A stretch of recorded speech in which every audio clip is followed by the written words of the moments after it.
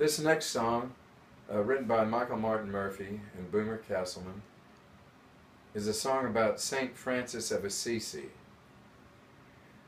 Way before Al Gore was worried about the planet, St. Francis in the 14th century was concerned about the planet, concerned about the animals.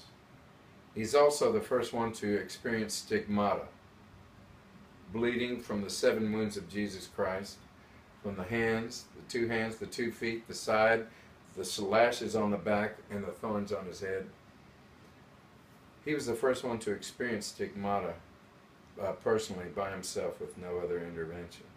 But what he's known best for, Dee, is his concern about the planet and the animals. And he is the boy from the country. So here it goes.